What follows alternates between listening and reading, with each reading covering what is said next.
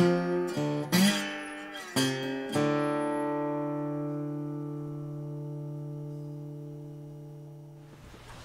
morning. Let's pray. Father, thank you so much for this day. Thank you for a chance to share your word and what you're doing in this world. And I just pray that you would just be with us and help us as we study your word today. In Christ's name we pray. Amen. You have your Bibles. Turn to Galatians 5. I've been talking about this verse for the last several weeks, and I think it's very important because I've been praying. I mentioned on Christmas that I feel like God's getting ready to prune the church in America. And I've been talking to other pastors, and they've been telling me the same thing. Oh, I've been praying about that, and God's been saying that to me too. And we need to prepare for that. You know, gardeners, whenever they get ready for their garden, they till the soil and they pick out the seeds and they get everything ready for it. And they think about these things like pruning and what plants should have been cut back the year before, what plants do I have to cut back now, or any of those things. God is that kind of a God. He's got plans. And the Bible spells out a lot of these plans, and a lot of times people think, well, all the Bible is just the history of what happened before. That's not true. The Bible is really a guidebook to what God is still going to do, and it's the story of from Adam and Eve until Jesus comes back and starts the millennium. That's really what the Bible is. It's that whole story. But in Galatians 5, he says this. He says, when you follow the desires of your sinful nature, the results are very clear. Sexual immorality, impurity, lustful pleasures, idolatry, sorcery, hostility. Now, a lot of people look at those first ones and they say, well, we're Christians, that's not us. But here's the next part. Quarreling, jealousy, outbursts of anger, selfish ambition, dissension, division, envy. Those things right there. You go throughout the churches in America today, and you'll find a lot of that stuff in them. Dissension, people that don't want to follow their pastor or their leaders. Ambition, people that just want their own way. You know, division, envy of what other people have. But then it goes on, drunkenness, wild parties, and other sins like these. Let me tell you again, as I have before, that anyone living that sort of life will not inherit the kingdom of God. But then he goes on and he says this, but the Holy Spirit produces this kind of fruit in our lives: love, joy, peace, patience, kindness, goodness, faithfulness, gentleness, and self-control. There is no law against these things. Now here's, can you get this mic on, Ian? Here's the thing. The key word here, the very key phrase is verse 22. It says, but the Holy Spirit produces this kind of fruit in our lives. You know, I have been to churches, especially in the South. When we lived in Atlanta, that I saw this a lot. It really troubled me. In Atlanta, Christians would put on a happy face and they'd smile about everything. And you'd come in and they're like, how are you doing? Oh, I just had a car wreck and 3 of my family members died. But I'm good. I'm happy. Everything's great. You know, and it's like, okay, so you're a liar too, on top of that, right? And the thing is, you can pretend to have love, joy, peace, patience, kindness, gentleness, goodness, self-control, all those things, all you want, but eventually, if you don't really have the Holy Spirit working in your heart, you'll be found out. And people will say, ah, so they were faking it all the time. How many pastors do we see that fall away from the ministry when it turns out there were lots of warning signs along the way, but they didn't follow God all the way, and they fell off. You know, you can't produce these things yourself. Can you make yourself love somebody that you hate? It's not possible. Can you make yourself joyful when everything around you is falling apart? No. What about about peace. Can you put peace in your own heart? According to Joel Osteen, you can, but he's a liar. And it's sad that people like him are filling the pulpits in America. Can you put patience in your own heart? No. You can try to practice it, but if the Holy Spirit's not using you and working through you and doing these things in you, you're just pretending. You have to have the Holy Spirit. The Holy Spirit produces this kind of fruit in our lives. It's the Holy Spirit that does it. It's His work. We work in tandem with Him, but He's the one that starts the process. He's the one that helps it all the way along, and He's the one that finishes it. Just like planting in your garden. You might go buy the seed. You might put the seed in the ground. But you don't sit there and make that seed sprout, the first little leaf that comes up. You don't make that seed shoot out its first root. That's God's job. And then God makes that plant grow. Yeah, you might water it from time to time. God makes the plant have the ability to grow. Without God, it's not even going to grow. And then, do you go out there and say, okay, plant, now it's time to make fruit. Now, I want a tomato. And concentrate real hard on the plant? No. God is the one that makes the flower bud. He sends the bees to pollinate it, and He makes the tomato grow, and then you pick it and eat it. But God did most of the work in that scenario and in that situation. And it's the same way in our heart. We cooperate with God. We cooperate with the Holy Spirit. But if we don't work in tandem with God, then all of a sudden everything falls apart and it doesn't work. Here's the problem with America today. A lot of people quench the Spirit of God. And when the Spirit moves and starts to talk to them about stuff that they're uncomfortable with, they say, oh no, I don't want to listen to that. I mean, I've been in churches where the Spirit's moving and the preachers are preaching about conviction and people say, yeah, and they literally get up and instead of coming down to the aisle, they walk out the back door because they don't want to hear what God has to say to them. They don't want to hear that there's something in their life that needs to be changed. They don't want to hear that God loves them so much that He wants to change that with His power, but they say, no, I don't want to hear it, and they take off. That's one of the ways that we can tell if somebody's quenching the Spirit, if they're not listening. If they're more concerned with things that are not important and they're less concerned with actually obeying God, there's a big problem. And in our bulletin, the verse last week was out of Proverbs. It was Proverbs 1:7. If you have your Bibles, you can go there. Proverbs is an interesting book of the Bible because it has all these different proverbs in them that people would memorize and they would learn. And some of them seem contradictory sometimes, but the more you think about them, the more they make sense. And this one is one my dad used to say to me all the time when I was a kid. Proverbs 1:7.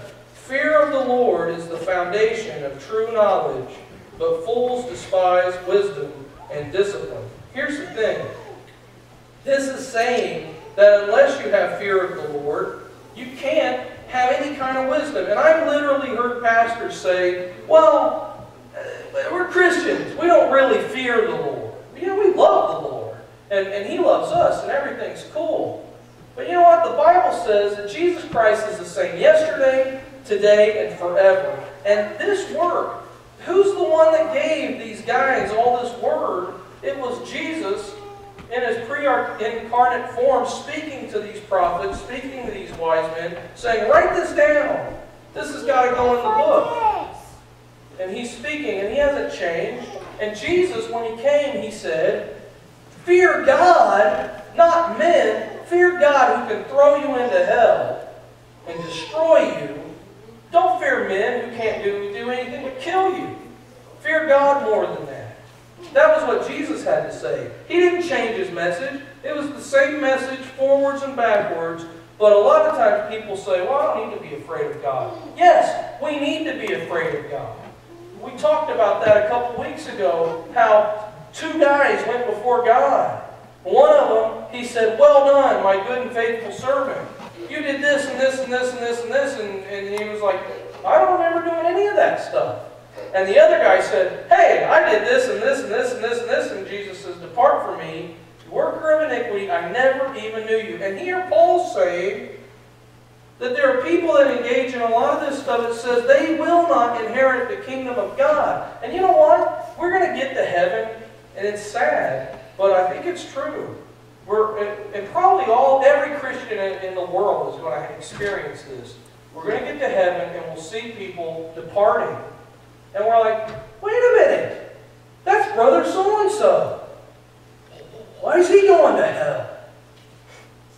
There's sister whoever. Where's she going? You know, because it was part of that whole facade thing. And we don't want to be amongst that group. We want to be in the group that says, yes, Holy Spirit, do whatever you want to do with me. Take complete control of my life. If I end up sounding crazy to my friends and family, that's okay. I'm going to follow you no matter what. That's what God's Spirit does a lot of times. I've been reading this book. Trevor just finished it. She gave it to me. It's by a Jewish rabbi who became a Christian. And he said it's really hard to be a Jew and become a Christian because your whole family basically turns their back on you and shuns you. And you're no longer welcome in the family at all. A lot of them, you know, Gentiles, you know, if you become a Christian, you might have some buddies that say, oh, you're no fun anymore. But you're not going to be totally shunned by everybody in your community, necessarily. In fact, you come to church and you're usually brought into a new community. But in the Jewish world, especially up until the late 70s and the early 80s, there weren't any Jewish churches for you to go to. So you were just, you know, by yourself. And you didn't really feel comfortable with all the Gentiles in their churches. But you couldn't go to synagogue anymore. What do? And that's why Jewish churches have sprung up all over the place. And Jews converting to Christianity is one of the biggest things right now on the rise that kind of show us that we're in that end time period. A lot of people say, well, maybe we're not there yet. Just read, you ought to read this guy's book and read how many Jews are coming to know Jesus, which was a prophecy that it wasn't going to happen until the end time started. And yet it's happened. And it's happening, and it's happening even more. Another thing, though, that's a big deal about quenching the Spirit, and it goes back to wisdom, is people don't want to understand things of the Bible. They don't want to understand God's Word. They look at salvation, like we talked about last week, and they say, well, I don't get that. You know, or they look at prophecy, and they say, well, that doesn't make any sense to me. And they let it go at that. You know what? If somebody has the Spirit of God working in them, they're going to understand things.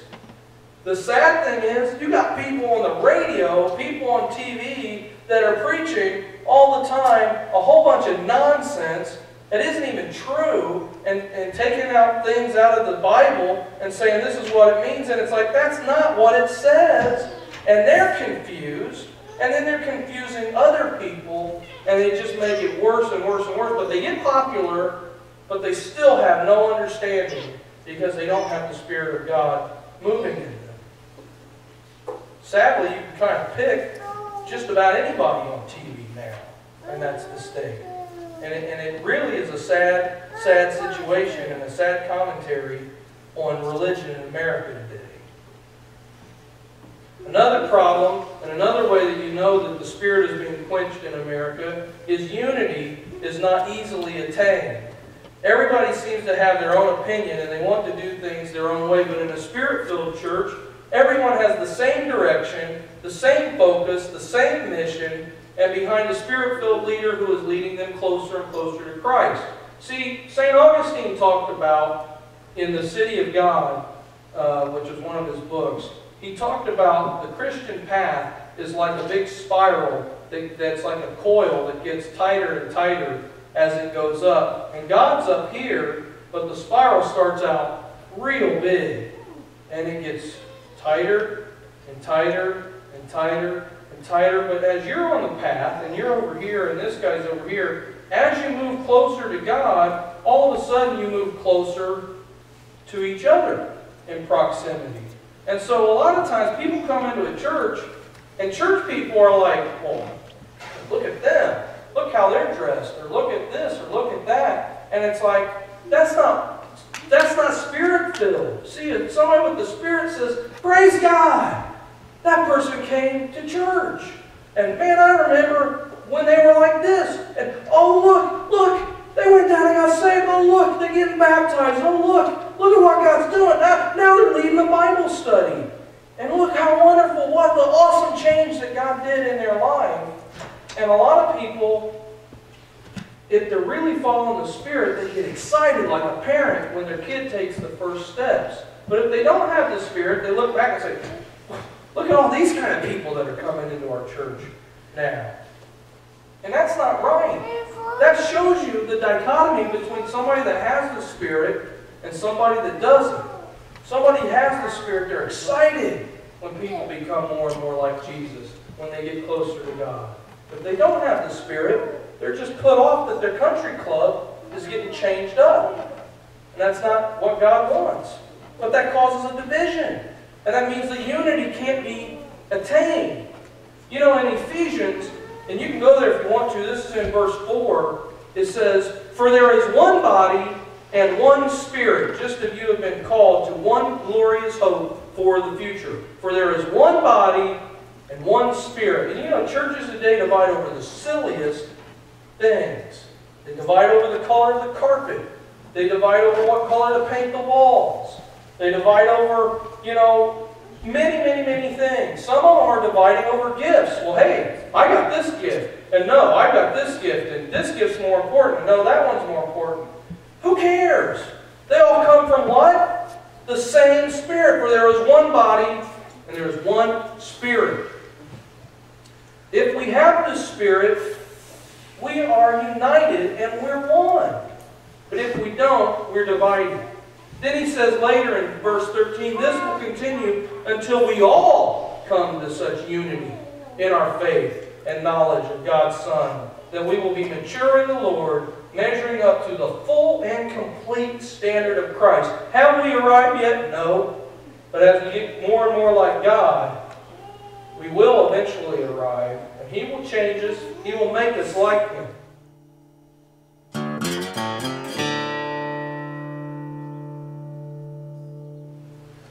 One of the last things I want to talk about, though, is a big one. And I don't know how you are today. I know some people feel this way. A church that's quenching the Spirit is a church that is full of fear. Fear is something that we have to give over to God. It's easy to look at all the things that are happening in the world and go, oh, what am I going to do? But if we follow God and we let His Spirit work in our hearts, then all of a sudden we have more fear of God than we do of anything else in the world. And so when the world throws everything they got at us, we say, what else you got? That didn't faze me. I lost everything already, so it doesn't really matter. I have all that I need because I've got Jesus living in me. I don't need money. I don't need fame. I don't need, my family. I don't need my television. I don't need this. I don't need that because I've got the one thing that I really need, and that's Jesus. I want to show you something. Some people have come to me and they've said, really scoffed and mocked and said, you know what? They've been saying for years that it's the end times. And, we don't really know that it is. I'm going to prove it to you today, just a little bit. Honey, would you go back there and fire that up? There are things that have happened in this world that the Bible specifically says are not going to happen until the end comes. One of them is that the Jews would be returned to Israel. That's a big one. We talked about that a little bit. But I want you to go in your Bibles. There are literally tons of passages that you could go to. I want to give you two, and maybe three of them. But in the Bible says in the mouth of 2 or 3 witnesses, an order of a thing is established. And I want to show you what's going on in the world today. But I want you to go to Hosea. There are 4 things that happen when God brings judgment to a nation or to a country or to a world. And the 4 things are this. It first starts with animal deaths. Then plagues and pestilence follow. Then, when all the food supply is gone, famine hits, and then the last thing, everybody goes to war because they've got nothing to eat. That's a pattern. We're going to talk about the first one. This is found in Hosea 4. I'm going to give you verses 1 through 3. It says, "Hear the word of the Lord, O people of Israel. The Lord has brought charges against you, saying there is no faithfulness, no kindness, no knowledge of God in your land. And you make vows and break them. You kill and steal and commit adultery. There is violence everywhere, one murder after another." And this is the key part. "That is why your land is in mourning, and everyone is wasting away. Even the animals, the birds of the sky, and the fish of the sea are disappearing." I want you to go to Jeremiah 12, 1 through 5. I want you to keep in mind that he's saying, well, the world is wasting away because of the violence and the killing and the stealing and the breaking of vows, the committing of adultery, the murdering. And he says, this is why your land is in mourning and everyone's wasting away. Even the wild animals, the birds of the sky, and the fish of the sea are disappearing. Why? Because it's a judgment from God. Go to Jeremiah 12. Jeremiah is another prophet that had noticed this exact same thing when God brings judgment on people. Zephaniah is one. You can go there sometime. Amos talks about it. But we're going to look at Jeremiah 12. This is starting in verse 1. "Lord, you always give me justice when I bring a case before you, so let me bring you this complaint. Why are the wicked so prosperous? Why are evil people so happy? You have planted them and they have taken root and prospered. Your name is on their lips, but you are far from their hearts." Those are non-spirit-filled people. "But as for me, Lord, you know my heart. You see me and test my thoughts. Drag these people away like sheep to be butchered. Set them aside to be slaughtered. How long must this land mourn? Even the grass in the fields have withered. The wild animals and the birds have disappeared because of the evil in the land. For the people have said, the Lord doesn't see what's ahead of us." That's scoffing. That's that, well, God doesn't know. You know, I met people that were in school, in seminary, and they had a professor that says, well, prophecy is just sort of a maybe. God doesn't really know what's going to happen because we have free will and everything gets to... God knows 100% what's going to happen all the time. That's God. He's that omnipotent. But people don't necessarily believe it. But I'm telling you, it's happening. I want to show you something. Go all the way to the bottom, honey. In 2010 is when I noticed this. And if you go on the internet and you start searching this stuff out, it's really hard to find this stuff before 2010. Sure, you can find some die-offs, but most of the die-offs that happened before 2010, you can look up the articles, and they've got an explanation for why it happened. But, starting at the end of 2010, things got a little weird. In November of 2010, thousands of seabirds dropped dead in Tasmania, Australia, and nobody cared. They thought, well, you know, it happens sometimes. Then in December, in Western Australia, thousands more crows, pigeons, and wattles and honeyeaters fell out of the sky. They didn't park and then fall over and die. They're just flying along and then crash, which is really weird. This is where I noticed this. In January of 2011, on the first day of January, you probably remember reading about this, 5,000 blackbirds and starlings fell out of the sky. I remember watching the news, and a guy had a snow shovel, and he's shoveling up dead birds by the buckets full. And just, they asked the scientists, what happened? And the scientists said, we don't know. Then about a year later, they said, it must have been fireworks. You know, it's the first of the year, people were shooting off fireworks, and it killed the birds. But every other city in America was shooting off fireworks that night, and there were thousands of dead birds laying in their yard, and the scientists still don't know what killed them, even after doing autopsies. You're going to find, when you look at the articles, over and over and over again, they say, unknown cause, unknown cause. It's a mystery. We don't know why this happened. On. Scroll on up, honey. This is the list. Not only killed were birds, but fish. 1,000 fish. Hold on. Back it up. Well, we'll leave it here. Thousands of fish die in a lake that turned blood red. Massive dead fish found in the Hai River in North China. Fish washing up dead on shores in North Falmouth, USA. Sea turtles turning sick and dying off in Australia. Hundreds of fish dead in the Rio Grande. Keep going on. This is September. Millions of bees mysteriously dying. 10 tons of fish dead in Ghana. Keep going. Thousands of dead fish in Vietnam. 300 fish. Canada. 3,000 fish in England. 500 songbirds. Millions of fish killed by red tide. These are the titles, and these are all links to articles you can go to and read about. Thousands of chickens died. 25 ponies dead in Australia. 17,000 chickens. This is 2011. There's about 100 and some different events that happened in 2011. But I want you to look at 2012. Look at this.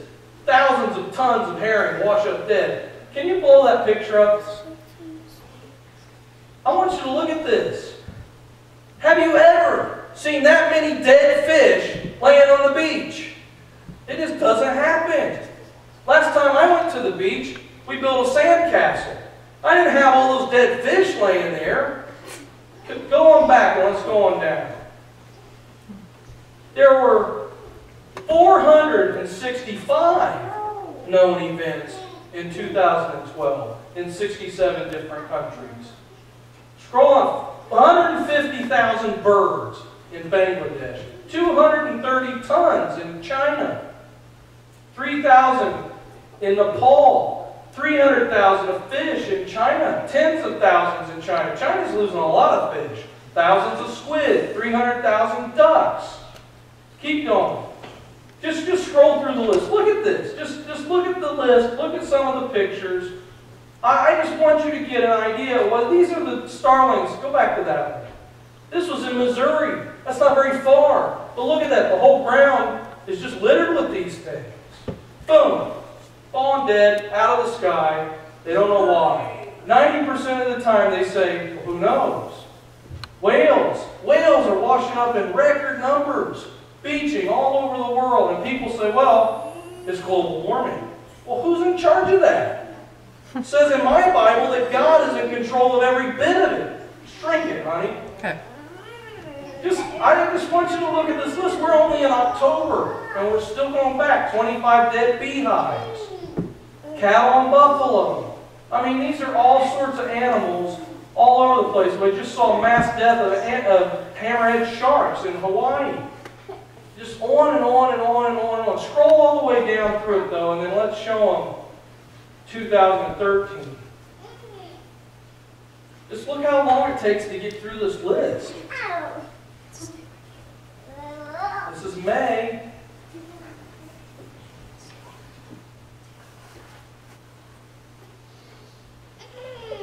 Go on to the next one. This is 2013, 798. Now I want you to understand, we're not talking about 798 fish. We're talking about 798 events where thousands of fish are dead. Thousands of birds are dead. And the Bible says that God knows when every single sparrow falls out of the sky. Do you think He doesn't know about the 50,000 dead fish in China? Or He doesn't know about all the blackbirds that dropped dead in Beebe, Arkansas? He knows about every one of them. In fact, He handcrafted every single one of them. And yet they're dead, and He's allowing them to die. 1,000+ dolphins washed up dead in America. 4,000 chickens died. Keep going. Just scroll through this list. It's ridiculous how long this is. In fact, we were at Pizza Hut a while back, and I'm sitting there scrolling through the list on my phone, and it's taken forever just to go through the list. And the lady comes up and she says, "What are you looking at?" "Millions of dead bees." And I said, "Oh, I'm looking at all the dead animals that are dying. Have you heard about this?" And she was like, "No." And I said, "Look at this. You can't even get through the list, and this is just this year." All right, and that was like, I don't know, that must have been September of last year. Look at all these dead sheep. Boom, they just drop over dead, and the scientists are baffled. Sometimes they have an answer, but most of the time their answers are crazy, like the firecrackers that killed everything. Firecrackers didn't kill all those birds. I hate to tell them that.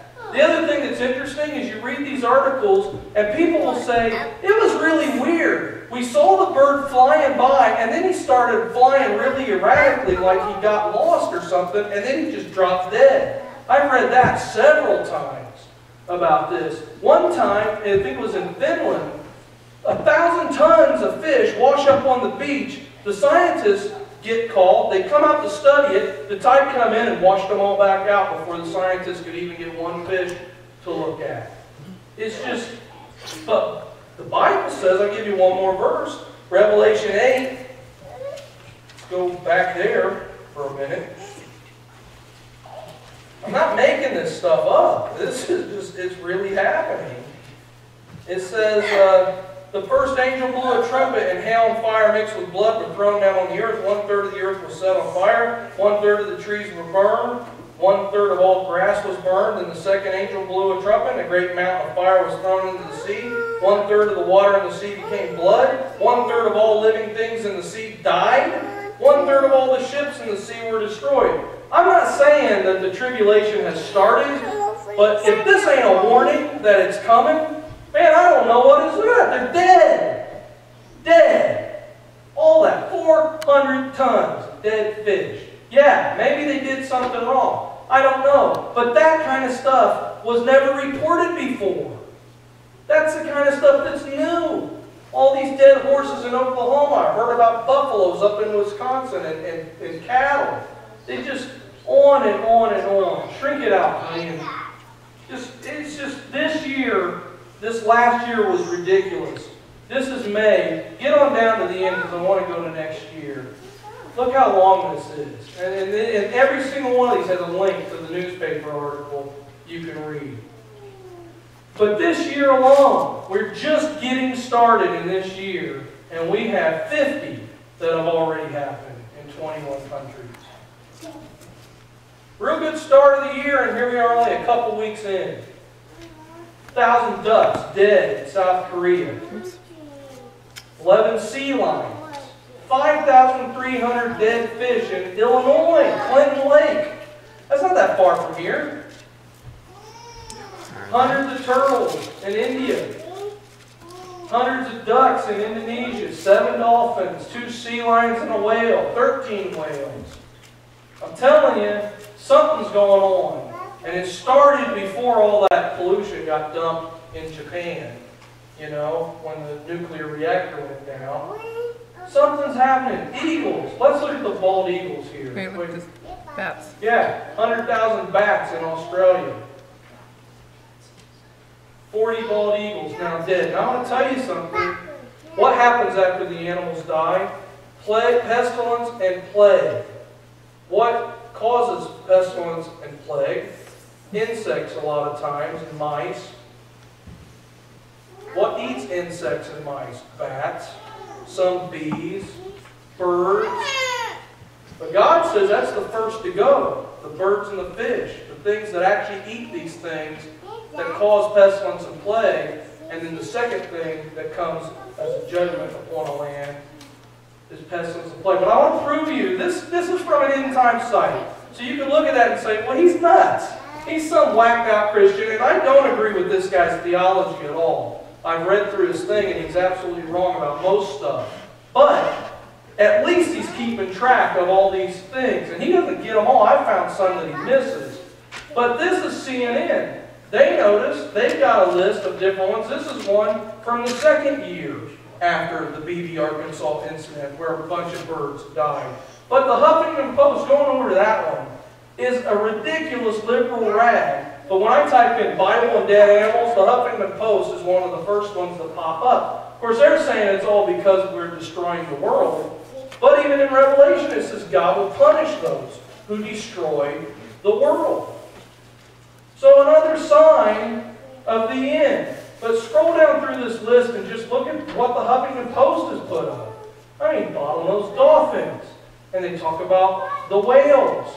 They talk about the starfish. But here, if we really have global warming, and all the ice caps are melting, and the oceans are getting fuller, don't you think the animals should be thriving in that kind of a condition because it would be adding more oxygen into the water? But no, they're all dying. 20 bald eagles, dead. Manatees. They're saying it's from red tide. Red tide's from toxic algae. 813. I'm telling you, folks, we are getting crucially close to something that's going to happen in America. God is coming, and He's tired of people playing church. He's tired of people saying, well, as long as I just show up, it's cool. He wants your heart. He wants 100%. He doesn't want 10%. He doesn't want 20%. He doesn't want 30%. He wants it all. 100% of your heart submitted to Him. And saying, yes, God, I don't care what it is. I don't care if I got to go to the cross like you went to the cross. I'm going there. I'm giving it all to you, no matter what. Ezekiel tells us in 21:7, he says it's terrifying when God's judgment comes. He says, when they ask why you are groaning, tell them I groan because of the terrifying news I have heard. When it comes true, the boldest heart will melt with fear. All strength will disappear, and every spirit will faint. Strong knees will become as weak as water. And the sovereign Lord says, it is coming, it is on its way. But here's the thing, now that I've scared you half to death, I want to give you the good news. God says in 2 Timothy 1:7, for God has not given us a spirit of fear and timidity, but of power and love and self-discipline. Who's he talking to here? A lot of Christians quote that verse. Paul's talking to Timothy, two spirit-filled, God-loving, 100% sold-out guys, talking back and forth in their letters, and he says, us. He hasn't given us a spirit of fear. If you have the Holy Spirit in your heart, then you can stand up against anything and say, my God is bigger than that. My God has every single one of those fish in the palm of His hands. I'm not afraid that all these fish are dying. I used to be, and I asked God, I said, I can't take this. I don't want to live in the end times. And finally, God got through to me, through to my heart, and He started filling me with Himself. Here's what happens. My dad and my uncle, well, several uncles, are well drillers. A lot of people think, well, you can only contain so much of the Spirit. You only contain so much like a cup. God pours in the Spirit, and that's it. That's not the truth. Truth is, we're more like wells. God scoops out a little bit, and the water comes in. I watch my uncle. I've been on several well drills before, and they bring up, the well drilling rig goes deep. And they would start to cut in, and they would say, hey, we hit water. And my uncle would look down, and he would say, no, go deeper. And I said, John, how come we stopped? You got water there. And he says, that's a spring. It'll go dry real quick. Another time we hit water. John, how come we stopped? That layer of water is not that good. We want to get down to the good stuff. We're going down to the bedrock. And you go 200, 300, sometimes up to 500 feet deep, these wells would go. And then they get down to the water. And John would tell me, there is a literal lake in Indiana and Ohio that spans out pretty much from Indianapolis all the way over to Columbus, and from, I think, Fort Wayne all the way down to the Ohio River. It's an underground lake. And he said, if we can punch down into that, their well never's going to go dry. I want to tell you something. You're like that. I'm like that. The deeper we go with God, the more filled we get. And we dig deeper with God, and we dig deeper with God. And how do we dig deeper? We study His Word, yes. We pray, yes, but we can't quench His Spirit. Because the Spirit is the one that's drilling the well. It would be like me telling John, okay, we'll drill this well, but get the rig out of the way. All right? The rig's just blocking up the hole. I want to get down in that well. If I did that, it'd kill me.